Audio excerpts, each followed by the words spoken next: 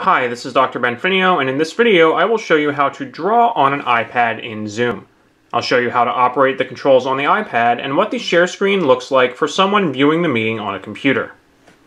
Now, I do have a more general tutorial about how to use Zoom on an iPad, but I have been getting a lot of requests for more specific tutorials in the comments, so in this one we're just going to talk about using the Whiteboard feature. If I get more questions and requests in the comments, I can do other more specific tutorials about Zoom on the iPad as well. So let's get started. I am in a meeting that just has the iPad and the laptop in it, and I have both cameras off so you don't have to look at a video of me, although you can kind of see my reflection here. And to share your screen from the iPad and use the Whiteboard feature, you're going to need to tap the screen and then select Share Screen up here at the top. Click the Share Screen button, and then from the options that pop up, right now we're only going to look at the Whiteboard feature. So again, I might do another video covering these other ones. For now, select Whiteboard.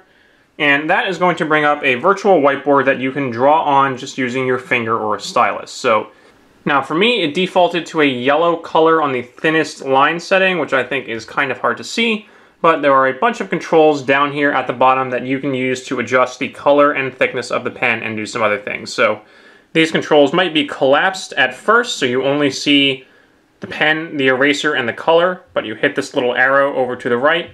That is going to give you options to change the color. So say I'm going to switch over to blue and change the thickness of the line. So I'm going to change over to the thickest setting. And now you see I get a much thicker line.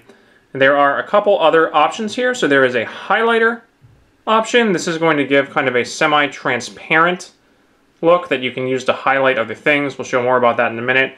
And you can also type text. So if you click the T icon, click where you would like to add text on the screen, blah, blah, blah. It's then going to let you add text, which you can change the size of and change the color. So that's interesting. It auto-corrected, so it looks like autocorrect does work for the Zoom built-in text. I thought I was trying to type fought there. And over here, you can see this pile of gibberish I've drawn and what it looks like on a laptop screen. One thing to note, though, I'm holding the iPad in portrait orientation, and that means for users on a computer, they're going to see this in portrait orientation as well, so they're going to get these black bars on the sides. If you would like to see them, for them to see it full screen in landscape orientation, you need to rotate your iPad to landscape orientation, but if you do that after you've started drawing in portrait, it's going to be messed up. So you see how everything got cut off here, and you can't really scroll around this diagram at all. It just rotated it and cut it off. So if you want people viewing on a computer, so say example, you're teaching a class, most of your students are going to be watching on a computer at home, as opposed to their own tablet in portrait orientation, make sure you rotate to landscape first and then start drawing.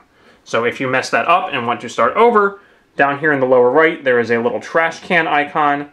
You can click that to select Clear My Drawing. That's going to clear everything you've drawn.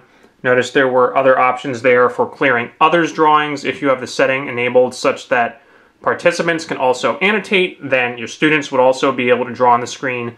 You could choose to just clear what they've drawn and not what you've drawn. Let's look at a couple more controls real quick here. So there is a laser pointer button. So this one there, if you click that and point on the screen, it will make a little red dot that you can see at the computer over there that you can use to point at things, but it does not draw anything. There is a select tool, this little box icon there, that you can use to click and drag to select something you've drawn and then move it around the screen. And there is this highlighter thing, so if I select that, I'm going to pick a different color this time to show how that works better. When I draw over this blue line here, you can see that it's kind of translucent and appears behind it as opposed to covering it up like it would if I drew over it with a pen. And finally, you can create multiple whiteboards using this little plus icon in the lower right, so I'm not sure if there's a limit, but you can create a whole bunch of those, and then click this icon to select and toggle between them. So you can see I've got the one I already drew on there and two new blank ones that I just created.